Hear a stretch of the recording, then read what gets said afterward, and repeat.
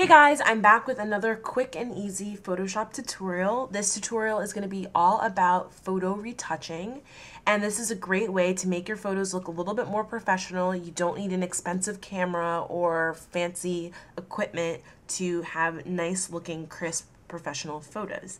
So the photo I'm using for this tutorial is a photo of my friend Erin that we shot for her new website, pilatesofpalmbeach.com. And as you can see, it was a beautiful day here in South Florida. It looks great, but we do have this guy in the background kind of ruining our shot. So what we're going to do before we decide to take him out is I'm going to make a copy of my background layer, and this is always a smart thing to do so that you have an original, untouched copy of your work, because the last thing you want to do is do all your work and then realize you messed up and suddenly you don't have an original of the work and you have to start all over again. So let's zoom into our little guy, and what we're going to do is we're going to go over to our tools palette and select the clone stamp tool, and the keyboard shortcut for that tool is S. And what you have is a brush, but when you push the alternate key on a PC or the option key on a Mac, your brush turns into this crosshair. And what that is used for is to sample an area, which you're then going to use to cover up the sky. So let's make sure that all of our layers are being sampled. We're going to make a new layer, and sampling all layers means that we're going to sample everything that's here and put it on this new layer. So I'm going to sample the ocean space next to this little guy, and then I'm going to cover him up. Oh. Sorry about that, I accidentally sampled from the sky a little bit. So you want to change that size of your brush, otherwise you're going to accidentally sample areas that you don't want to. So the trick here is to make sure that you sample from a variety of spots. You keep changing your brush size and moving around, otherwise it's going to look really crunchy and it's going to be very obvious that something was photoshopped. You also want to make sure, even though I'm sampling from different spots, I'm continuing this pattern. I'm not sampling from up here where it's dark blue. I'm not sampling from way down here. I'm sampling in the same general vicinity so that it looks natural. So once again, I'm going to sample from right here. I'm going to change the size of my brush. I'm going to keep picking different areas, and then I'm going to zoom in. I'm going to push S, which is going to give me my clone stamp tool. Once again, I'm just going to continue sampling in this little straight line.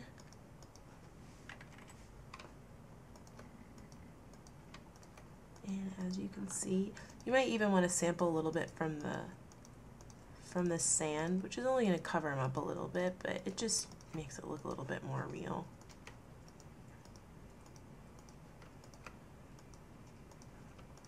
So I'm just going to continue this wave like this.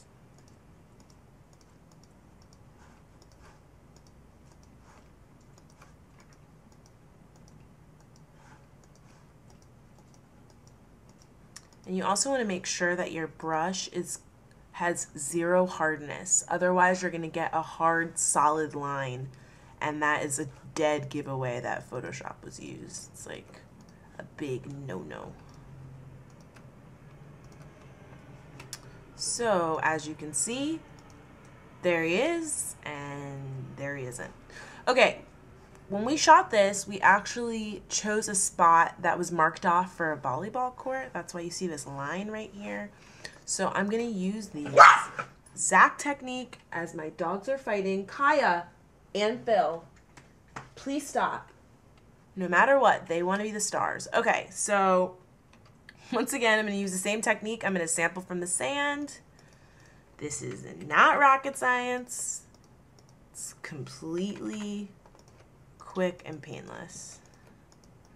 Here it's not as much of a big deal because it's like a solid color, so if you sample kind of in the same vicinity, it's okay. Oh, I keep forgetting what that shortcut is. It's S. And because we've got that soft edge, you want to be careful here that I don't get it too much on her pants. I just pushed E, which is my eraser, and I'm going to clean up this little area right here. There we go. And I'm going to push S, which is back to my clone stamp tool. Alternate to select the area I'm sampling from, and click sample, and then cover up that line. And I'm also using my bracket tools right next to my return key to change the size of my brush.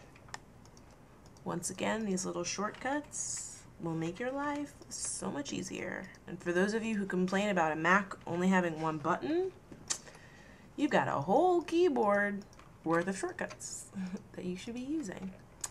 Okay, so other than that, I think we look pretty good. The only other thing that I noticed is that, you know, I didn't use a tripod when I shot this, and the sand kind of goes on an angle. It's really small, but I'm crazy. So I'm going to use a guide. I just pulled one of these down from my ruler tool, and I'm going to shift select the layer and this background layer and lock them together.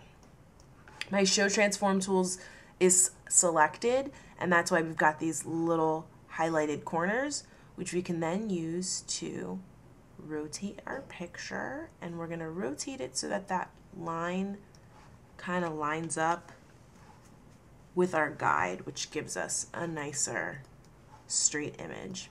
So now I've got some extra space there.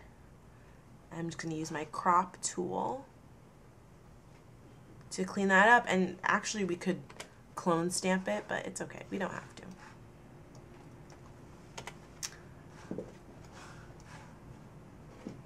Last thing I'm going to do, we kept the same wardrobe throughout our shoot, which isn't a big deal, but it would be nice to switch up some of the photos and perhaps change the color of her shirt to complement her website. And it also makes it look like we did a lot more work and had a more involved and professional photo shoot.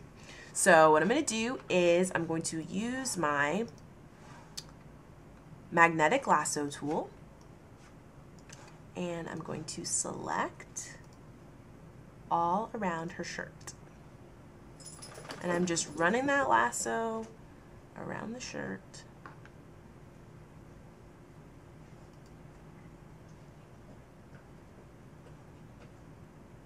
Ta-da!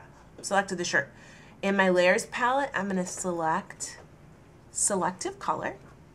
And what that's going to do is, as you can see, we've got a mask here that only shows the shirt. And now we're going to adjust the colors in that mask. So her shirt is pink, so I'm going to go to red, and you're just going to move these sliders around until you get a color combination that you really like. I think that maybe I would do a more purple, like a deep purple kind of color, because her website is maroon, and there's also a magenta in here because the shirt is pink. And I'm sure there's more of a science to this, but I don't use science. I just move it around till I like what it looks like. You don't want it to get too crunchy or fake looking, so.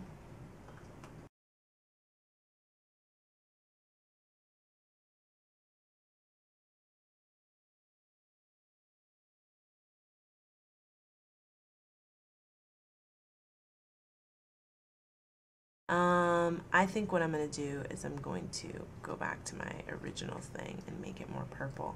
Like I've said a million times before, I'm really OCD about this stuff, and I could sit here for half an hour playing with the color until I got it to look the right way, and then I probably still wouldn't be happy and I would continue to mess with it. Oh, there's more purple. See? I'm glad I kept going. Okay. Okay, enough. Enough is enough. All right, so let's turn off my guides so you don't see that. And if you push tab, that makes all your windows disappear. Let's see a before. That's a before and after. Not bad.